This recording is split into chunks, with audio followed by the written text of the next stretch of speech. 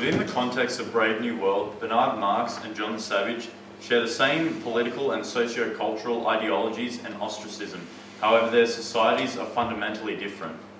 However, despite Bernard's society supposedly being a perfect utopia that fosters scientific advancement and progress, the residents are still fascinated by the Savages, which was originally put forth in the text by the director. I had the same idea as you, the director was saying. I wanted to have a look at the Savages, on page 83 that was. Bernard and John are both isolated by their distinctive physical features, which gives them a certain connection. The words awoke a plaintive echo in Bernard's mind. Alone, alone. So am I, he said on a gush of confiningness. Terribly alone, page 118. The author Huxley seems to make a comment here that by the mere existence of these characters in the text, the process of creating the uniform and undecipherably same, there will invariably be a variety of identities that are created. This is perpetuated by the idea that although John and Bernard are linked by their aloneness, they are two very different characters, one embracing his differences and the other retreating and exuding a sense of false confidence. The more the boys pointed and sang, the harder he read. John Savage, page 112. And Bernard's voice was agonized. Did he mention Iceland? You say he did? Ford! Iceland! His face was pale, his expression utterly dejected. Huxley used the similarities of the two here to juxtapose the characteristics and conventions of the constructed hero within this brave new world.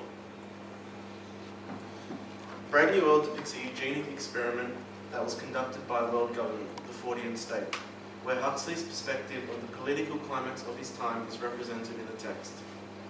Particularly the 20th century as the age of machinery and his criticism of it, where in the text, the hum and rattle of the machinery faintly stirred the air, page 7. It is a form of scientific totalitarianism and is a vision of a mechanized world, where science is an instrument for power.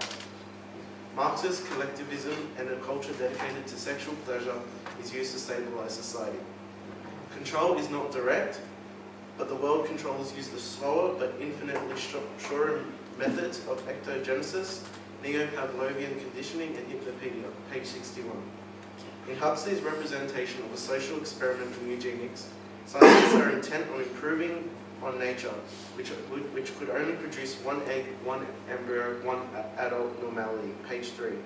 Ironically, scientific methods are represented as superior to nature by enabling humanity to make 96 beings grow where only one grew before. Progress, page 3. Brave New World depicts a place in a very specific situation, where everyone within that place has one shared political view. One which seems utopian to the narrow-minded adherents of the Ford culture, but is clearly dystopian to those individuals, which in this case is depicted as either Bernard or John, as well as us, the readers, who are forced to step back and see the situation unfold and see it for what it truly is.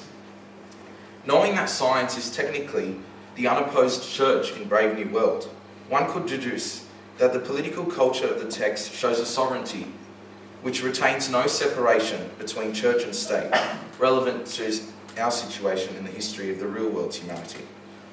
One of the quotes, "Stability," said the controller, "stability. No civilization without social stability. No social stability without individual stability." His voice was a trumpet.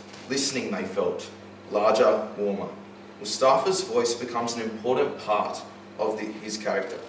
Here and later in chapter 17, when he has his philosophical discussion with John, this quote shows the shared political situation which is simultaneously controlled by one entity, the control over social stability and control over individual stability.